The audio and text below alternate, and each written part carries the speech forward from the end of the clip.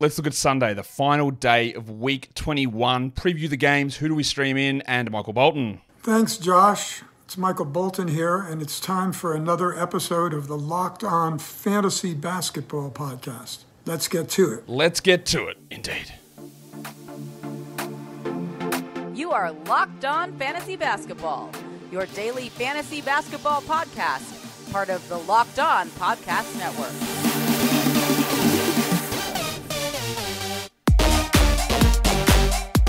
Hello and welcome to the Locked On Fantasy Basketball Podcast, brought to you by Basketball Monster. My name is Josh Lloyd, and Americans, we need to have a bit of a chat about how you pronounce the name Graham. Also, the lead fantasy analyst at basketballmonster.com. You can find me on Twitter, as always, at redrock_bball, on TikTok at redrock_bball, and on Instagram at Locked On Fantasy Basketball. Today's episode is brought to you by FanDuel. Make every moment more. Right now, new customers get $150 in bonus bets with any winning $5 bet. That's $150 if your bet wins. So visit FanDuel.com/LockedOn to get started. Thank you also for making Locked On Fantasy Basketball your first listen every day. We are free. We are available on all platforms. Go ahead, double bang, thumb it up. Leave your comments. And of course, let's hit the old subscribe button. We are here because we're talking Sunday, the final day in week 21, the final day in many of your matchups, the final day of the Locked On Fantasy Basketball Bowls, the Battle Royale for points and categories. Who's going to take it out? I don't think I am, but I think I'm 9th in the points one out of 60. So we'll see. Need to get that top 3 finish. And then we'll see how the category one plays out. And it's also the final of Industry Pickup, which I've got knocked out of course, last week by Mitch Casey, as he takes on Rhett Bauer in the final of that this week. All right. Let's talk games. There are 6 of them on. We do have early starts. The first game is a 3 p.m. Eastern game. Then we've got a 3:30 p.m. Eastern game. Then a 6 p.m. Eastern game. Then 2 7s. And then one that I hate when it looks at that time. What time is that in regular people time? 10 p.m. Eastern. All right. Let's take a look. There are some wild starting lineups dropping on Saturday here at the moment that I'm looking at. Yeah. All right. First game that we're talking about for Sunday. One of the early ones, of course, it is the New Orleans Pelicans and the Detroit Pistons. We're in a situation here where there are no back-to-backs across Saturday and Sunday, so we don't have to worry about what happened on Saturday to see what's going to go on Sunday, which is, I guess, a good thing. The Pelicans, we know, have the good schedule. Everyone that I'm talking about today obviously plays on Sunday. This is a Sunday preview, so I'm not putting it on the schedule at the top of the screen that you're watching. Everyone plays Sunday. We're looking at week 22 now. The Pelicans have the best schedule: Tuesday, Thursday, Saturday, all low-volume days. Only 3 games, but it's all low volume. The Pistons have a stinker. Not only do they only have 3 games, but they're on high volume days: Monday, Wednesday, and Friday. Brandon Ingram is going to be out. Dyson Daniels is going to be out. Simone Fontecchio, Quentin Grimes, and Taj Gibson is going to be out. No idea when Fontecchio is coming back. I guess he could return on Monday, but at this point, you got to be really cautious. Like, how long do you hold on for a mid-player like Fontecchio? Probably not that long. I don't think Grimes is coming back anytime soon. The big ones are going to be Jalen Duren, who was a late scratch last time out for Detroit. I would expect, given his back spasms, that he does sit on Saturday, and then maybe he plays on Monday, possibly. I would put it more on the... He's officially questionable, Duren. I'd put the Passport Legend more on the doubtful side of questionable, though. So what are we watching? Last game for the Pelicans, Jose Alvarado went crazy. Played 1 million minutes, put up great stats. Now, was part of that because it was against Miami and he got into a fight against the Heat last time out and he wanted to prove himself, and Willie Green actually said, hey, you got to go out there and show these blokes here. So maybe it's part of that. Or it's because Ingram's out, so they're going to use a little bit more of Jose and push CJ McCollum more to the 2. That's possible as well. So we need to watch it, because if Jose is getting 30 a night, well, he's one of the biggest winners you could have with the Sunday, then the 3 qualities next week. That's fantastic. For the Pistons, I cannot believe that I'm saying this, but we do have to watch Tosan Ev11, because he's going to start. He's going to play 30 minutes because the replacement for Asad Thompson, Isaiah Stewart, was Simone Fontecchio, then it was Stanley Amude, but they're all out. All 4 of them are out. So Tosan's going to start. What a time. Najee Marshall's getting the boost there in New Orleans as well. We know that Trey Murphy's getting the boost, but so is Jose. And so is Najee. We get 25-26 out of Najee Marshall. And then there's a big opportunity here for Blunty, for Jim Wiseman, because if Duren is out, Wiseman is... We saw it last game. We've been talking about Wiseman unbelievably on this show. I've been talking about him for about 3 weeks, saying, hey, something's happening here. We're starting to push up. We're starting to get something going. We're starting to get a little bit of stream value. And if Duren's back is actually that debilitating, well, Wiseman is going to be a 12-team league guy. And honestly, if Duren didn't play at all next week, I think you would start Wiseman Monday, Wednesday, Friday. I think he'd move into startable player. I can't believe I'm saying it. I think he'd be a startable player Monday, Wednesday, Friday. So there you go. It's James Wiseman time. The second game is the Philadelphia 76ers and the LA Clippers. I'd say the struggling Sixers, but that's like an understatement. They stink, and they have a terrible schedule next week as well. Monday, Wednesday, Friday, Sunday. In fact, it's exactly the same as the Clippers, who don't play a single quality game all of next week. Embiid is out, Melton is out, Covington is out. Westbrook is out, but could be returning on Monday for the Clippers. Do not add him. No. PJ Tucker left the last game with an injury, and Norman Powell, who they just keep listing questionable. Like my guy, the bloke's leg was rooted. He was no chance of playing any of those games this week. But now we're in a situation where I'm not really sure if Powell's going to play. I'd probably put him on the doubtful side again, considering it's a back-to-back here for Normie. But they're not giving us anything with that. What we need to watch for Philadelphia is Paul Reed, because last game he played 13 minutes and Bumba played 31. It is very important in fantasy basketball to pay attention to the last game. That is important. But it's not the most important thing, because we can all look at this and go, man, Mo Bamba, he looks awesome, man. He's got to be a must grab. But the game before, he played 19 minutes and Reed played 27. And the game before that, Bamba played 19 minutes and Reed played 26 or whatever it was. So it was one game, and it was impactful, and it was meaningful. But I don't think there's any guarantee that means that Bumba is now a 30-minute guy all the way through, because literally nothing changed in that game. It wasn't like someone got hurt, so that means we have to go to more Bumba. And B's been out for 2 months. And Bumba has never done that in any game at all. So does Bumba make sense against the Clippers team switching onto Kawhi, Paul George, Jim Harden? I don't think so. But I just don't know. So while it was very disappointing from Paul Reed, and given the schedule here and the uncertainty on minutes, like that is hard to consider him for next week as a must-roster guy. I'm not saying that Bumba's getting 30 a night. The chance is there, but I don't know that's going to happen. Terrence Mann was also a really good last game for the Clippers. It did take Powell being out and Tucker going out, and him also just having a game out of nowhere. I'm not super interested, but there's only 6 games on Sunday, so at least he moves into the discussion there for us. Kelly Oubre is just doing stuff that he hasn't done literally all season. He's blocking shots, he's scoring big, he's playing gigantic minutes. I don't really get coaches' infatuation with Oubre. I don't understand it, especially when I see coaches like Nick Nurse and Steve Clifford, who I just think would hate the way that Oubre plays, and then they give him big minutes, and he plays still the way that Oubre plays, and it doesn't really ever lead to winning, yet he still gets the minutes. I don't really understand it, but it is happening at the moment, so we're leaning into it. He's getting a ton of playing time, Kelly, and it's translating into good numbers at the moment. The other guy to watch for is Amir Coffey, with the expectation that I have of no Westbrook and maybe no Powell and maybe no Tucker. Amir gets a little bit of a boost there. It's not gigantic. The other thing to watch is they're keeping Kawhi's minutes low. I think his wrist might be a bit sore, but like Harden and George get 35, 36. Kawhi's getting 31, 32. So watch that as well. So that gives Amir Coffey a slight boost in that scenario. Today's episode is brought to you by FanDuel Sportsbook.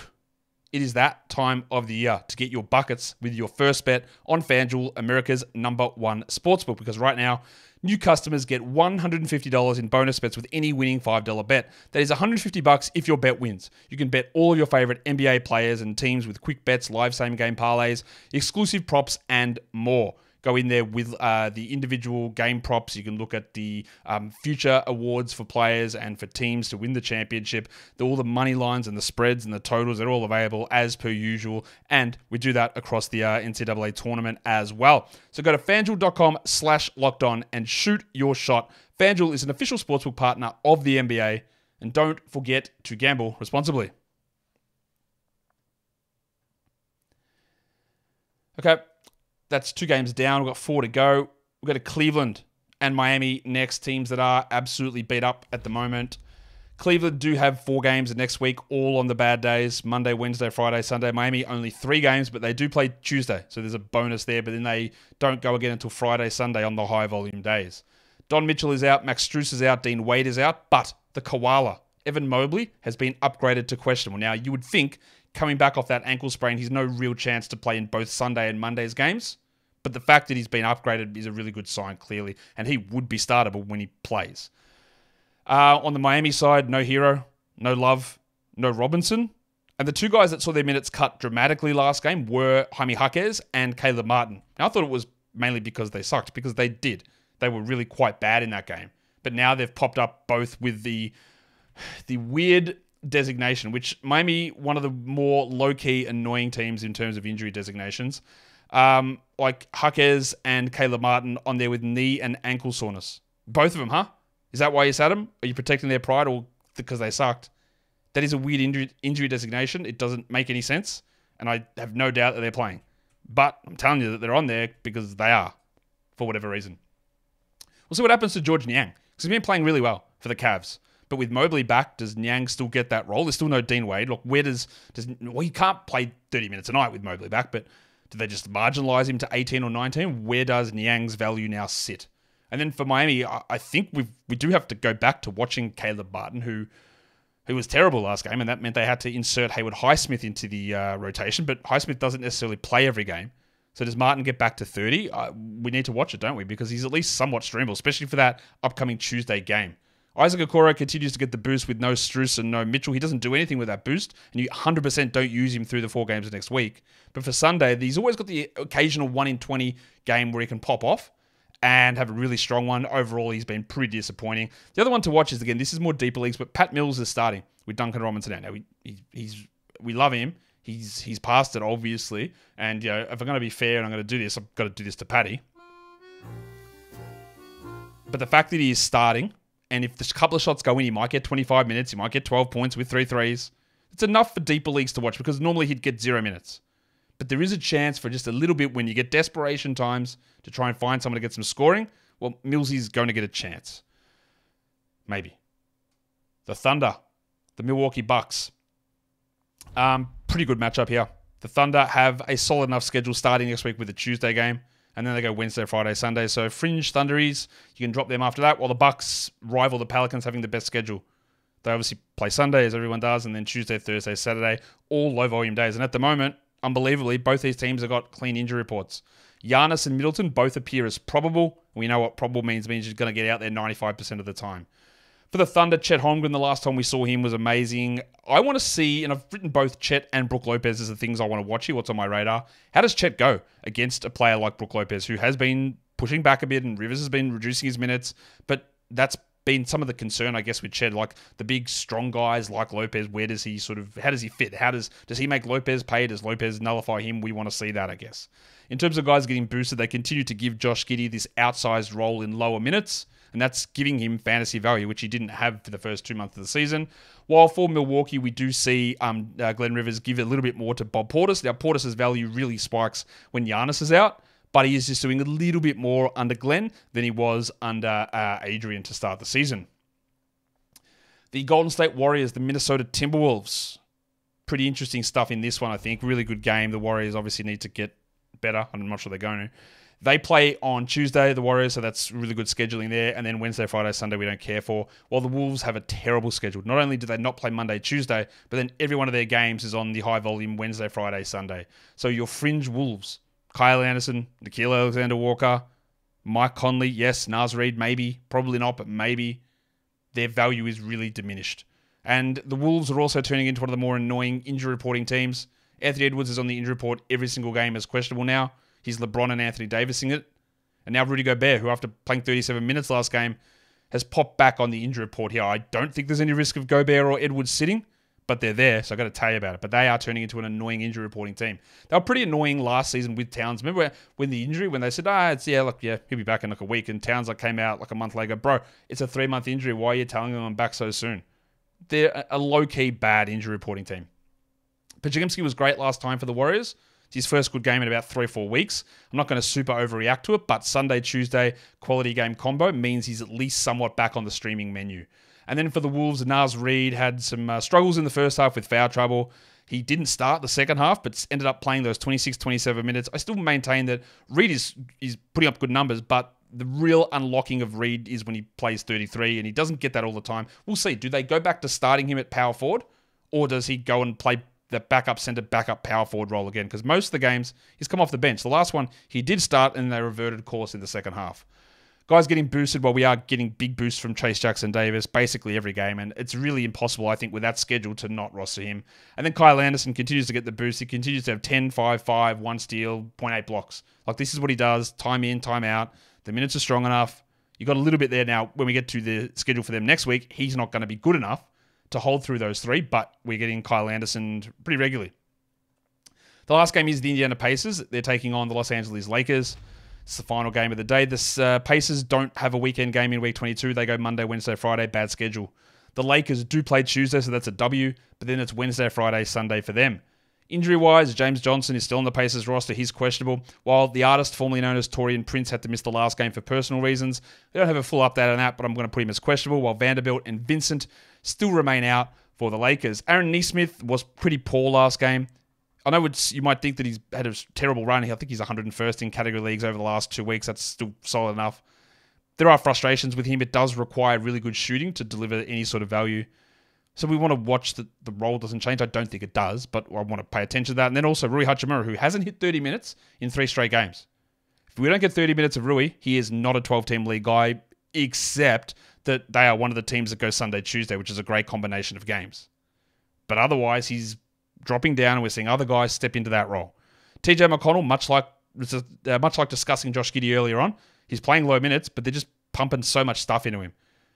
Big assist rate, big usage, steals are good. He's doing so much in the limited time he's out there. Well, Rui does continue to get boosted because Vanderbilt is out, but we've seen the production drop off from him, and the really only benefit now for Hachimura is the way that the schedule does break down for him at the moment, and the Lakers, of course.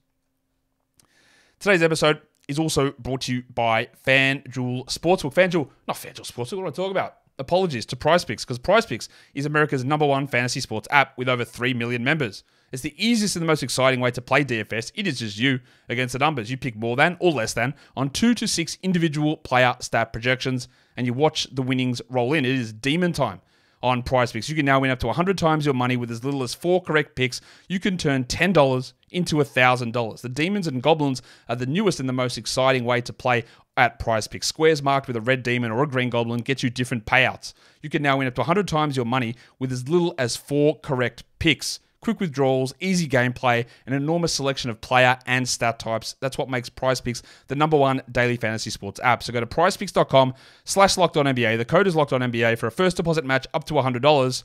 PrizePicks.com/LockedOnNBA. The code is LockedOnNBA for a first deposit match up to $100. PrizePicks, pick more, pick less. It's that easy.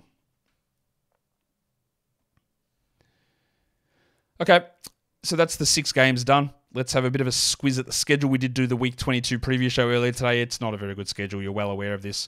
So let's just talk about what we've got here. 5 teams have the Sunday, Monday back-to-back. There are a lot of games on Monday, so this might not be of use to you, but if it is, and you've got the space, here we go. Cleveland, Detroit, Indiana, the Clippers, and the Sixers. The problem here is, who's playing for the Cavs? Is Strus back? Is Wade back? Does Mobley play both? One? None? I don't know. The Pistons, Matt Fontecchio, Duran, Cade, they could have completely different lineups in both games and stuff all over the shop. The Pacers should be pretty solid. The Clippers will probably get Westbrook back Monday, maybe even Norm Powell on that one. And the Sixers, well, we're not expecting Melton or Embiid to return anytime soon, so their lineup should be relatively stable. If you look at the next 4 nights, so that's Sunday, Monday, Tuesday, Wednesday, let's look at the teams, and there are 6 of them who have 2 quality games in that period. Golden State, the Lakers, the Thunder, the Heat, the Bucks, the Pelicans. They all go Sunday, they all go Tuesday. So this is the true back-to-back that you want to target. On the other side, there are 2 teams that only play 1 game in the next 4 nights, and that's Boston and Orlando. Right? So that's 1 just total game. But there are also, including Boston and Orlando, 14 teams who have 0 quality games in the next 4 days. So that's 16 teams in total who aren't available to be streamed in the next 4 days. So this is where you have to make tough decisions on the guys at the back end of your roster. Because there'll be guys that are sitting there, you just go, I'm not using them. What are they doing here? It's like the polar bear in Texas meme. Next 5 days. Who's got 3 quality games in the next 5 days? You're just going to hear this a lot. It's the Bucks and the Pelicans. There is one team, though, the Magic, who has one game total in the next 5 days. It's the Magic. So, like, even without, like, the value of a Paolo and a Franz, Jalen Suggs, like, you're going to use them once in the next 5 days. That's pretty rough. Now, they do have a quality game on Saturday at the end of week 22, but that's rough. There are also 13 other teams who have 0 quality games in the next 5 days. Let's talk the next 6 days. Who plays 4 games in 6 nights? Cleveland, Detroit, Golden State, Indiana, Lakers, Clippers, Thunder, and Sixers. So that's Sunday, Monday, Tuesday, Wednesday, Thursday, Friday. 4 games in 6 nights, and then there are 4 teams who play 2 games in 6 nights. Boston, Memphis, Orlando, and Toronto. Always paying attention to streaming. For the next 7 days, Sunday through Saturday, Well, there are two teams who have 4 quality games in that time frame. It's Milwaukee and New Orleans. There is one team who's got a 2-game week. It's not Monday to Sunday, but it is a 7-day period. It's Toronto. 2 games in the next 7 nights. There's also 11 teams in the next 7 nights with 0 quality games. Search them out. Look at your roster. There's going to be dead weight sitting there for a lot of you. If we look at 8 days, this takes us through to the end of week 22. We have got 6 teams who have 5 games in 8 nights. Cleveland, Golden State, Lakers, Clippers, Thunder, Sixers. And there are 6 teams who have 3 games in 8 nights. Boston, Memphis, Orlando, Phoenix, Portland, and Toronto. It's important in weekly leagues. It's important when you don't have the problem of having to make start-sit decisions to see who's got more games. But we are still really paying attention to where we get guys in on individual days. So let's get some guys in for individual days on Sunday. Remembering, let's try and target the Sunday-Tuesday combination as much as possible. So for a Yahoo Points League, got shallow ones and deeper leagues as well. Kyle Anderson, Trayce Jackson-Davis, Aaron Nesmith. And then if you go deeper, Alvarado, McConnell, and Alexander Walker. Obviously, the standouts there, looking at guys like Jackson-Davis, who gets the Sunday-Tuesday, but also the value of the Pelicans and the Bucks of Jose Alvarado, Malik Beasley. That's just going to trump everything, basically, because of how the schedule plays out. For ESPN points leagues. But, this is also super important if your league ends this week, because you don't care about next week. You care about what happens Sunday. ESPN points is actually the same list of players.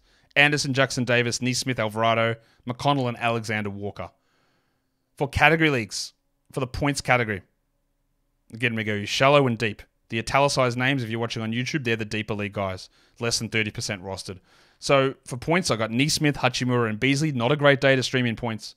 And then for deeper leagues, we got Alexander Walker, we got Alvarado, and we go Okoro. Now, someone probably could pop off out of nowhere with random sits and rests and all that sort of stuff. It's very hard to know that in advance, though.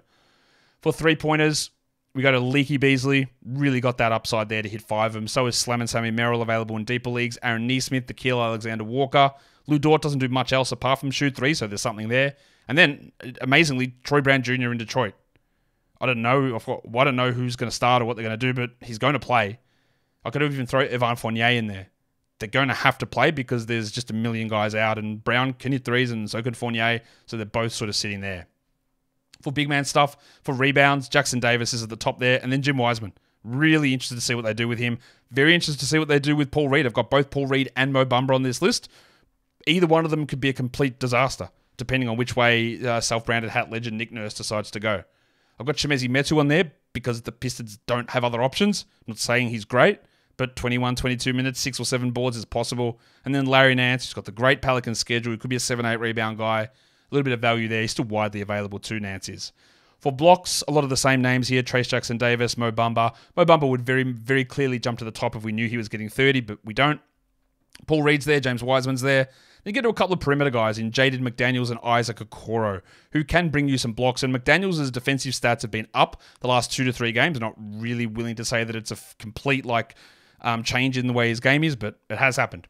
For assists, for the guard stats, Kyle Anderson, TJ McConnell, pretty obvious ones there. Then we go down to a Marcus Sasser, a Jose Alvarado, Kyle Lowry, and Andy Nembhard. So actually, for a day like this, heading into the end of week 21, streaming assists is actually a lot easier this week than what it can be in other weeks.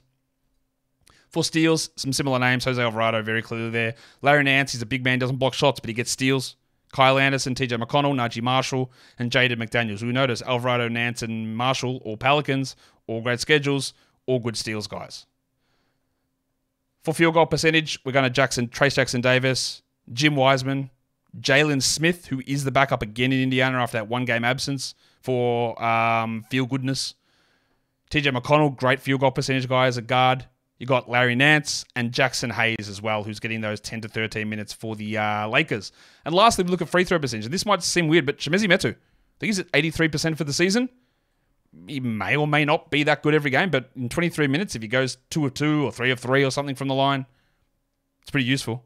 And he's available everywhere. All of these guys are available in so many leagues. Amir Coffey, Kyle Lowry, Evan Fournier, Marcus Sasser, and Nikhil Alexander Walker. And that brings us to the end of the Sunday streaming show for Sunday at the end of week 21. I hope that this is the end of your leagues, but I also hope that you stick around. But if it's not, we're still going. All the way through, everything is still cracking as needed. And while we're cracking, you're thumbing. Thumb it up, ring the bell, leave your comments, and subscribe. And on the audio, you double bang. But you also go and leave that 5-star review. Guys, we are done here. Thank you so much for listening, everyone. See ya.